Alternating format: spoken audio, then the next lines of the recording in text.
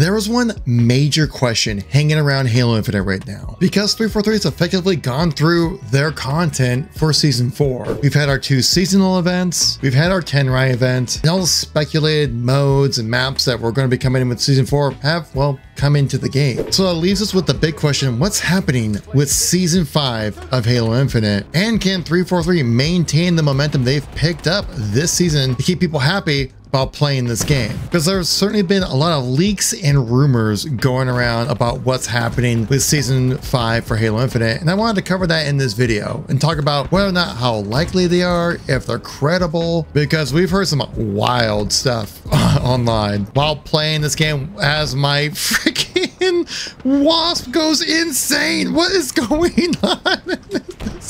Oh, I'm stuck. I'm stuck in this spin animation. I can't get out of this. Okay, we gotta get out. We got a double kill from it.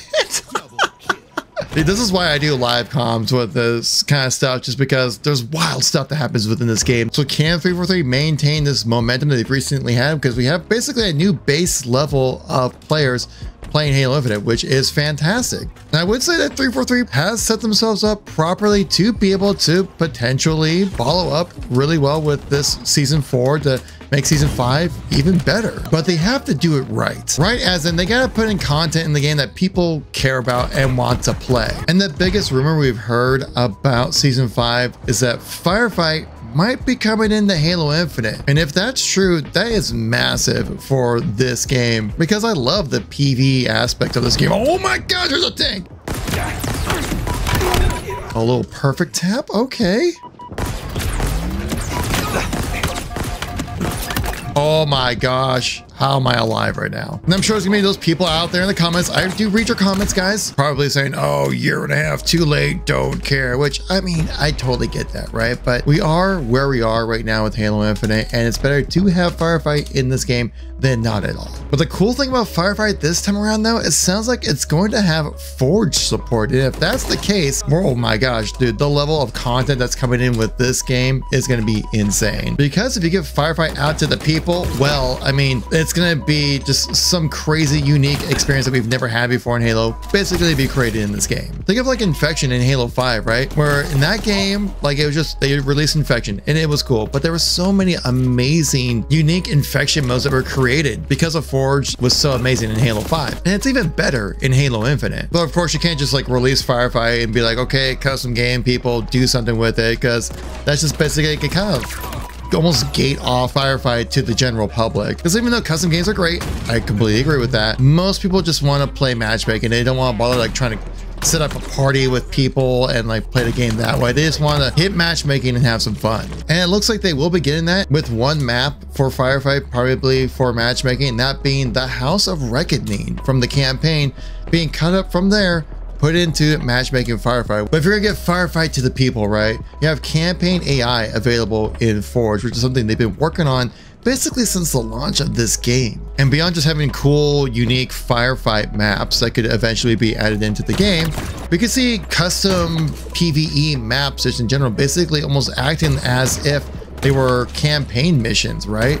I've already seen people online making like Sierra 117, the beginning mission from Halo 3, but making it in Halo Infinite in anticipation that campaign AI will be added into Forge next season. So you could almost have like remastered levels. One thing I'm actually really surprised about when it comes to the Season 5 news is that the lack of leaks when it comes to having the seasonal core. We've seen some temporary leaks involving like the Mark 7 core, like the Master Chief core you see like in Halo Infinite's campaign. Apparently those are faked. We've seen a lot of speculation about the robot core, which is basically some concept art that was in the Halo Infinite concept art book, which, I mean, that's really stretching it in my opinion if we're thinking we're gonna get that as the seasonal core. But apparently Season 5 has entered in the certification process, as meaning we know now that 343 has decided on all the content, everything that's going in with season 5 for this game. And right now they just need to go through the Xbox certification process so then they can say like, yes, it's okay to update the game on Xbox. And the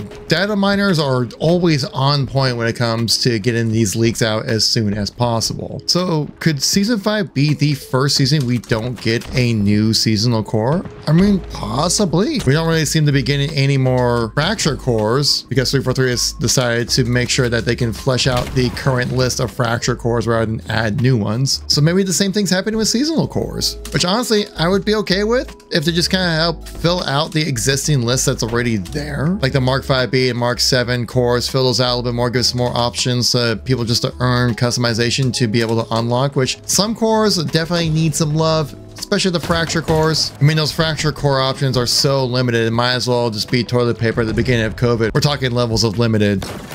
There we go, and that's a little perfect shot on the head. I'm gonna slice this nerd.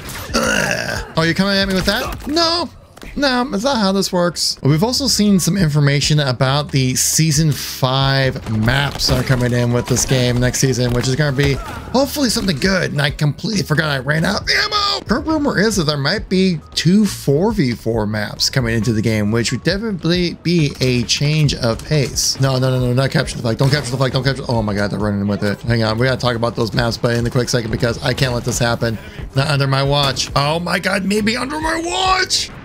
Enemy captured the flag. Okay, maybe under my watch. But yeah, those season 5 maps, there's 2 maps as expected, which is what we've been usually getting for a new season. One of them being a 4v4 map that's kind of has like a bit of a Covenant feel to it, which is pretty cool.